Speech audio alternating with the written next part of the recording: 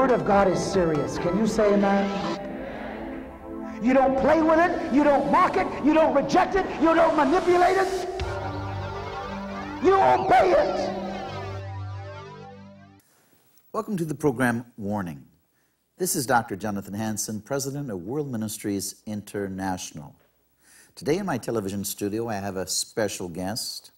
I have producer Veronica Newfer of the 11th Hour Politics television program. She has actually interviewed me on 4 programs. So today it's my turn to interview her.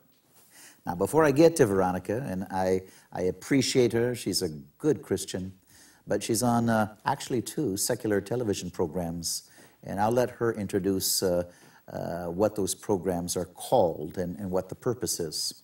But I want to read you just a couple little quotes. This says, New World Child.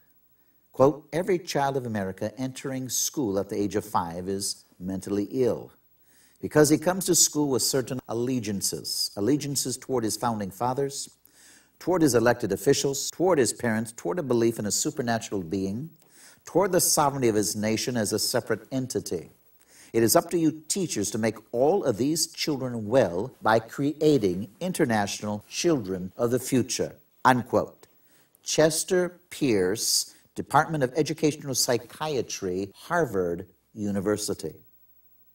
Did you know that we are under direct assault in the United States of America today, even in elementary and kindergarten right now? They are brainwashing your children into humanistic, atheistic, evolutionist, totally anti-Christ mentality, philosophy, and theology. Let me read you another statement. This is from New World Order Religion. This was from the World Parliament of Religions.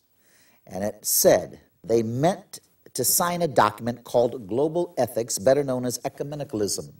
They included Christians, Muslims, Buddhists, Hindus, Jainists, Jews, Neo-pagans, Satanists, Wiccas, Brahmas, Interfaiths, Taoists, Sikhs, Unitarians, and the list continues. Within the document, you find the term, quote, not authentically human, unquote. The bottom line of tolerance and who will not be tolerated is anyone who says their God is the only true God. They are not authentically human. And would it be murder to kill someone who is not authentically human? I hope you're understanding this terminology, because we're getting ready to enter into the greatest era of persecution that civilization has ever witnessed. Laws are being changed in the United States and created to persecute the church. And if Christians don't take back the leadership of this nation is damned. It's going to collapse.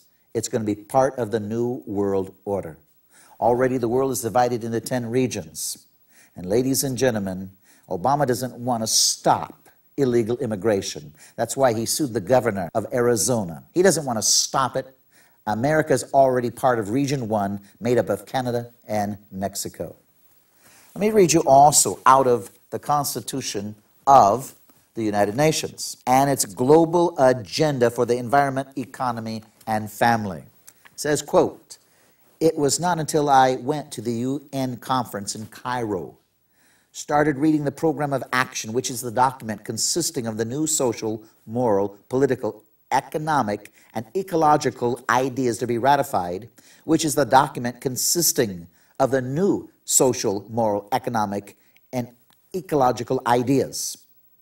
At the conference that I realized these moral negative behaviors originated at the United Nations. It's when I realized the United Nations is a world government. Part of the process of moving the world into the world government is to change the frame of reference, break down social values in order to create a new world order. Our government no longer supports the Christian heritage that America was founded on and is working hard to replace our values, way of life, and Constitution. Current legislation will bear this out. That's why Obama is getting away with shredding the Constitution and the Bill of Rights. He is a plant by members of the New World Order to destroy the sovereignty of America and move us into this one world government as prophesied written, predicted in the book of Revelation. Judeo-Christian values represent the old world order, which they want to replace with the new world order, which is humanistic, and changes the Judeo-Christian family structure, replaces our way of thinking with values-related behavior. Understanding this philosophical difference made me understand the New World Order's agenda of abortion rights for all, acceptance of diversity, homosexual rights, and the empowerment of women in the United Nations. And it goes on and on. Those countries who oppose the program of action are threatened by both the U.S. State Department and the World Bank with financial blackmail. As you know, I go to nation after nation, meet with the government, the president, the prime minister, the vice president, different politicians, and they are telling me in nation after nation that Obama is threatening, if they don't accept homosexuality, they withhold aid. Ladies and gentlemen, he sent $23 million to put abortion and Sharia law into the new Constitution of Kenya. We need to take back America, or America is going to come under the authority, eventually, of the beast, the Antichrist. America, instead of being the greatest nation on earth for freedom and prosperity, will be one of the worst persecutors of any nation on earth, as we have the technology to track down every person alive. Once again, I have with me producer Veronica Newfer, and I think that you're going to enjoy this interview. Veronica, welcome to the program Warning. Thank you, Dr. Hansen. It is such a pleasure to be on your show. I have great respect for you that you're willing to come out and say things that need to be said. Well, Veronica, we did our own background on you, and that's why you're sitting in that chair, because I have respect for you. And together, God is forming coalitions, and I'm glad that I finally accepted your invitation. And we did 4 fantastic programs, and together, God is bringing people together. As you know, as you work in unity, that's what Pentecost was all about, working in unity, and the power of the Holy Ghost exploded. And we need to unite together with those in media that are Christians, those in the church, those in politics, those in law, both lawyers and lawmen, those that are professors. We need to do what we can to represent Jesus back, Christ, and take back America. Now, Veronica, you are the producer of the 11th Hour Politics television program. Is that correct? Yes. Tell us a little bit about it. Well, the reason why I wanted you on my show so much is to talk about the 10 Commandments is because Christians in churches, they tend to focus on part of what they choose to take from the Bible. Okay. And they forget some of this stuff. They forget about the things that you talk about, which is we need to be involved in politics. So 11th Hour Politics, if you can tell by the name, we are in the 11th hour, I believe. Christ comes at midnight. And so we're in some trying times. And we need to be involved in politics. We needed to be involved in politics in the 10th hour and the 9th hour, I believe. So I address issues. I try to bring what most people would say would be common sense is the Bible and what's going on in our world today together, the best I can. There's so much to talk about. You know, sometimes I wish I could have several shows a week, you know, if I had time. But there's always something to talk about. Well, I think it's excellent. And you have primarily a secular audience. Yeah. Which I believe, again, is excellent because it's a form of evangelism besides warning. So you're reaching out to both Christian and non-Christian. Yeah. Now, you're also the producer of another program. Yeah, it's called News and Views, and that's really where I got started. It's the Yamhill County Republicans, and we're really conservative there, so it was it's easy to, you know, bring God into it. You know, we pray in the meetings. When I go to the Republican meetings there, it's I feel like I'm almost in church. We're people there that we believe in life, and we believe in the Bible. We believe in the Constitution. So it's a conservative show, And so we can talk about pro-life issues. I can interview, our conservative politicians, which thank God we have conservative politicians there in our county. Yes. And Gail Atterbury from Oregon Right to Life. She is somebody I enjoy interviewing.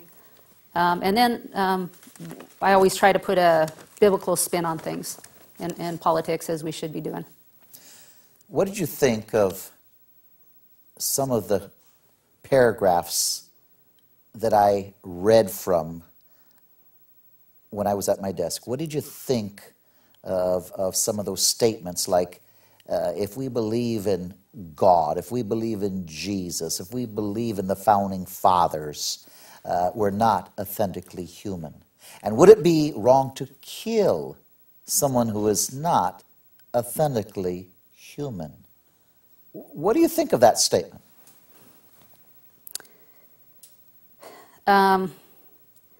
Well, I think that those are things that we should have been on top of as a church. And it seems like we haven't been. I've noticed that everything that the government now calls politics, the church all of a sudden says we're off limits. And I think that obviously the church needs to be number one in defining what a human being is. And we're not. And we're, as you say, we're going to see the consequences from that. The abortion has that law. Now, it was a crime until 1973, abortion and homosexuality. But we have already killed 55 million people, and I call them people, with that title called abortion. And they try to call the baby a fetus to take away the humanness out of it. But abortion, homosexuality, the Bible says these are sins of abomination, because actually idolatry, immorality, killing the innocent, and dividing the land of Israel bring judgment on a nation. Do you have people on your program that discuss abortion, Veronica? Well, Oregon Right to Life and all our conservative representatives, they will do that. What's hard to do is when you get some of the politicians trying to get them maybe to talk about God to the degree that you would like them to. And I have to, thank Glenn Beck, if I can, just by him bringing attention to that and then making it a popular subject. It's actually opened the doors for the politicians that I have talked to talk about it more. It's raised the level to, you know what, we need to start talking about this. Yes. So we talk about abortion, homosexuality? A little bit, and here's why. The politicians are scared to talk about certain things, and I hate to say that. Now they might touch on it, but when you get to a certain point, it requires like a show, because they are afraid they're going to be under attack, and I don't want to. I don't want to point out one politician or the next that I've interviewed, but there is, let's say, a fear of being intolerant, even amongst conservatives.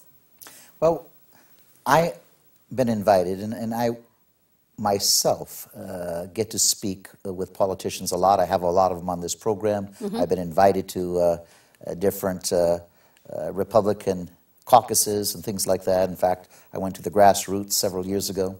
Frankly, Veronica, I got up on the floor.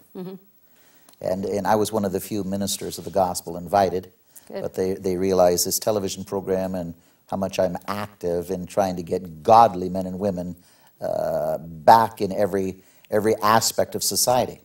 But I got up and I said, frankly, that I identified myself, and I said, frankly, gentlemen, I'm tired of some of you politicians coming into our churches, giving some quote out of Scripture or throwing out Jesus once or twice, and think that the church is gullible enough just because of your statement.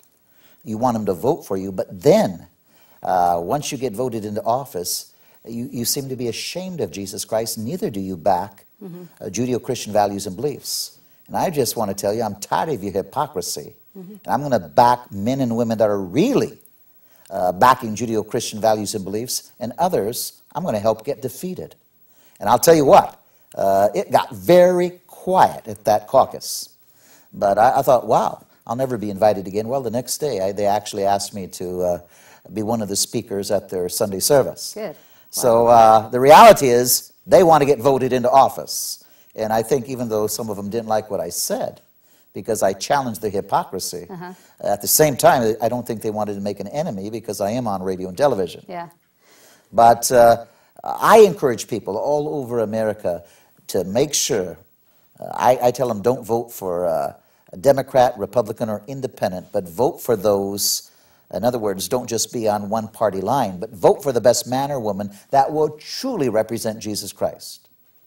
And as far as pastors and bishops, I tell the church, and again, I speak in large forums, crusades, churches, conferences, television, radio, and I tell them, though, flat out, if your pastor is not in the battle, if he's not dealing with the issues and dealing with sin, That's right. if he's not involved with trying to get the best men and women into government, if you don't realize what I'm sharing at these conferences, and I wouldn't give your pastor a dime as he plays church and sings songs like in Germany, and we are losing our freedoms and laws are being created to enslave you, your family, and your grandchildren.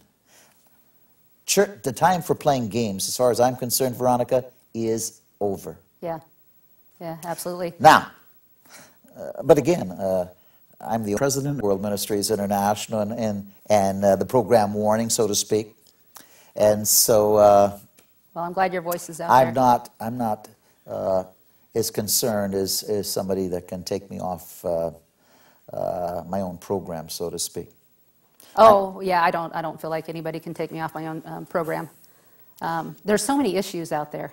There's so many issues out there. Yeah, and Which one do you tackle?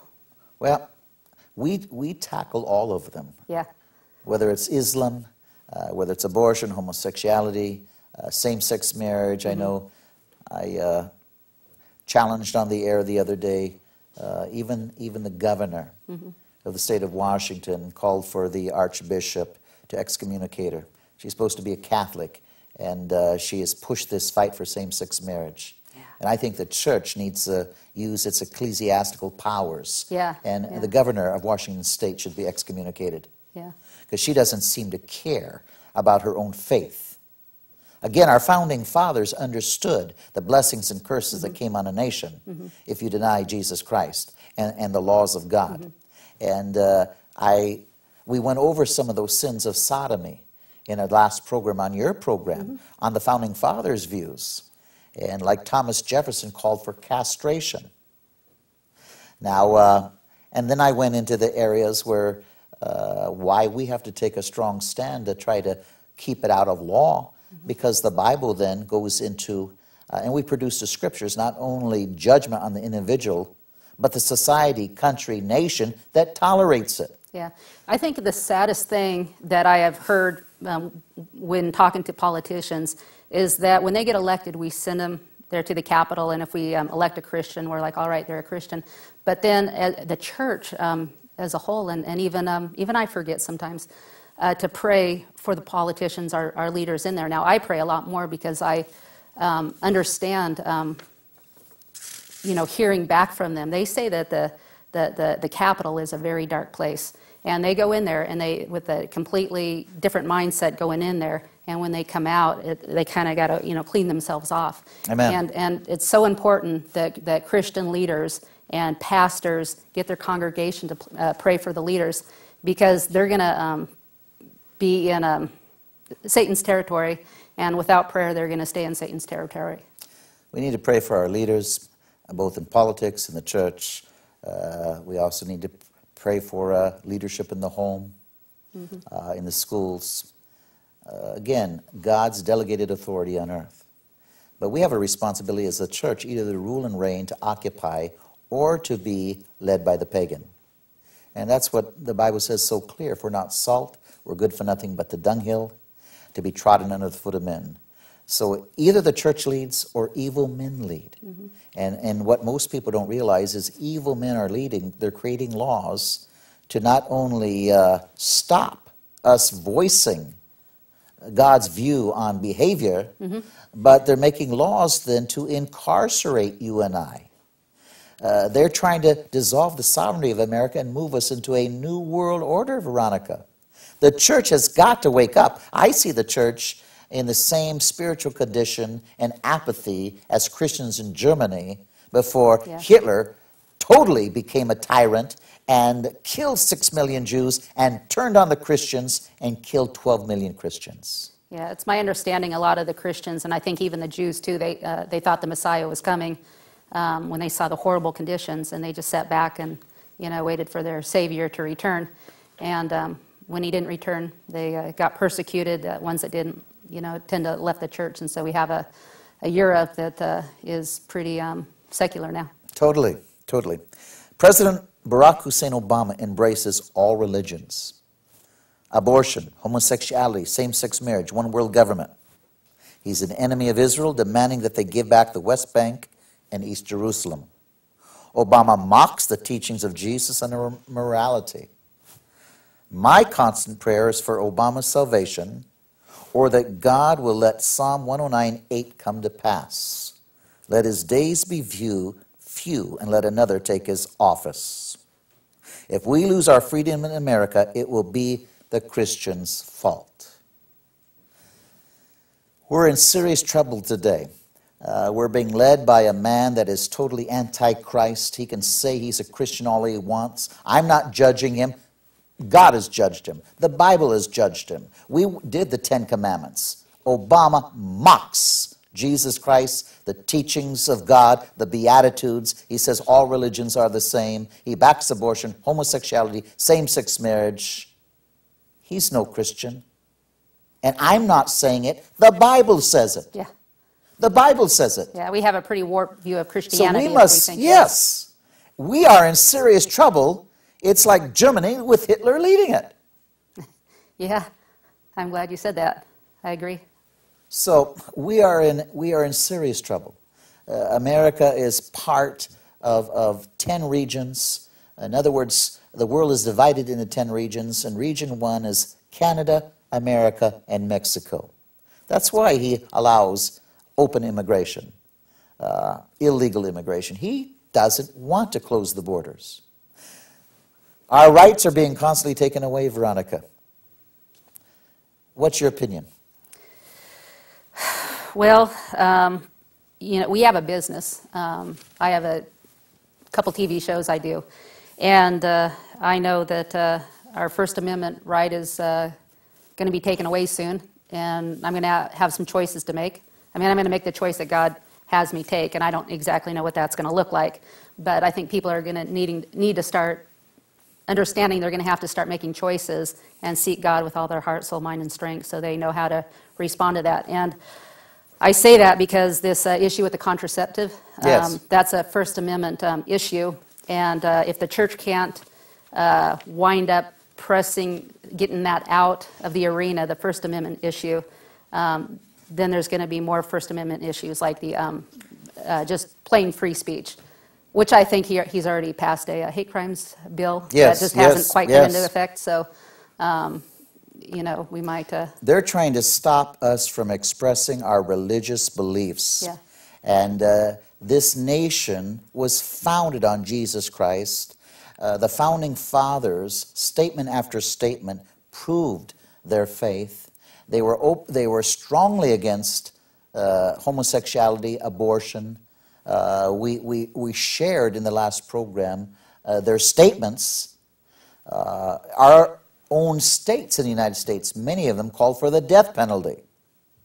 I'll tell you what, the Bible warned us where right becomes wrong and wrong becomes right, and that's where we're at today in the United States of America. Veronica? Yeah, certainly we just talked about homosexuality, and now if you stand on that, you're considered evil. Good is evil, evil is good. And, I can really feel, in fact, the pre-election of Obama, in 2008, Christians without even a big, strong sense of discernment could feel that cloud of deception in the air. Yes. And it's still there. And, I keep on waiting for people that wake up and say, we have a big problem here. And, certainly people are seeing Obama as a bigger threat, but some people aren't at all.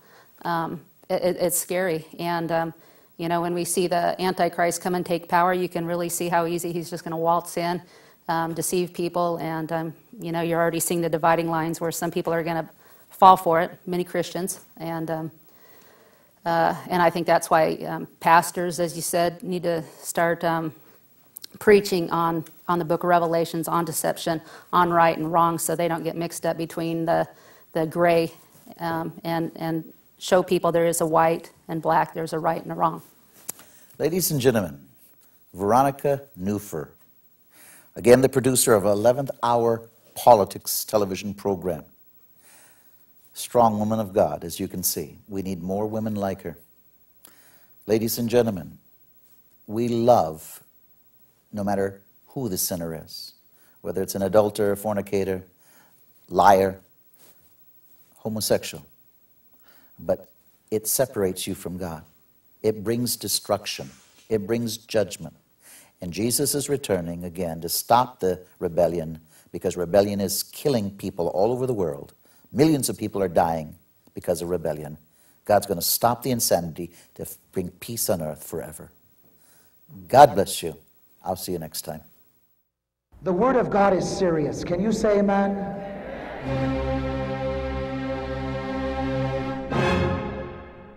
You don't play with it.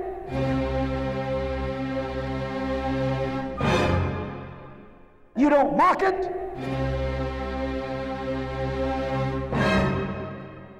You don't reject it. You don't manipulate it. You obey it. Do you enjoy my Warning television program? If you do, I need your help. Judgment is escalating. The cup of iniquity is becoming full for the United States of America. The science of judgment is sweeping the world. Every nation is being judged. The New World Order, Islam and a 12th Imam, the Mahdi, World War III, the mark of the beast, the plagues of God, over 2 billion people dying, Armageddon, and the return of Jesus Christ. Please, won't you help me sound the alarm? Partner with me. Even a one-time gift would help. Telephone now, 360-629-5248. That's 360-629-5248. 360-629-5248. Thank you and shalom.